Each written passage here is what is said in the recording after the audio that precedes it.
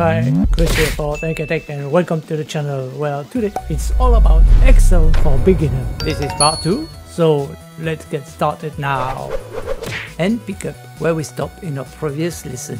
That if you missed it, not to worry, you will have a link in the description down below for you. If you remember, our previous lesson was all about the ribbon and summarizing what each tab was about. So to continue the tuto where we stopped last time, there was one tab that we did not speak about, and this is the first one here, named File. That can be found in the upper left corner right here, like so.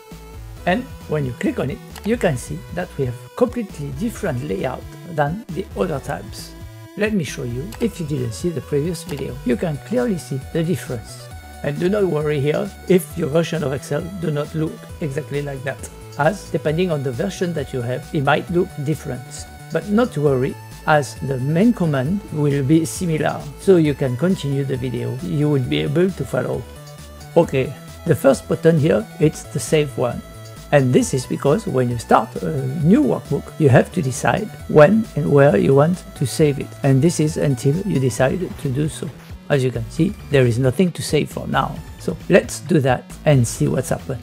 And as you can see, when you do so, it asks you where you wish to save the file. So here we are in my document, but you may as well change if you want to by hovering in this side here on the left.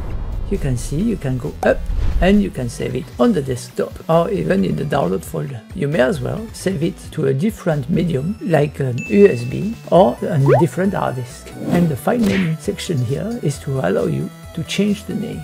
So we will change that to Book 2. Click Save, and as soon as we did that, I don't know if you noticed, but the book 1 has changed to book 2 here. And if we go to File Info, you can see more information on where you save your file, and you will notice the name has changed as well. There is now another way for you to save using the shortcut from your keyboard. Using the PC, we'll use the Control key, which are those two, labeled CTRL, simultaneously with the S key, like so.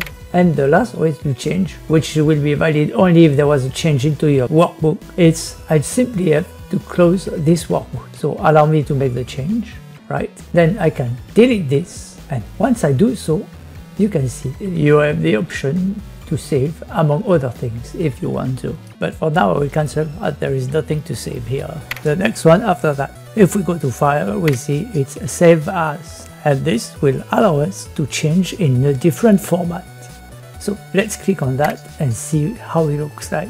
And we have a similar window like before. The only difference, if you look here on the bottom right corner, you have this small arrow that when you click on it, a drop down list appears. There is much more here, but to fit in the screen I had to cut it off. And here you have the options to save in the earlier version of Windows, and this is especially useful if somebody cannot open the file because they have an older version of Excel, or you can save as a PDF, among other formats that there is. But for now we'll just stick with this. I'll show you if you want to save in the earlier version of Excel. Simply select the Excel 97 2003 workbook.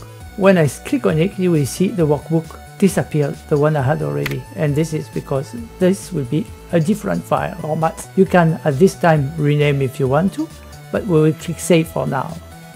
We can verify that we save correctly by going to File, go down all the way to Recent, and you can see we have two different files with two different extensions.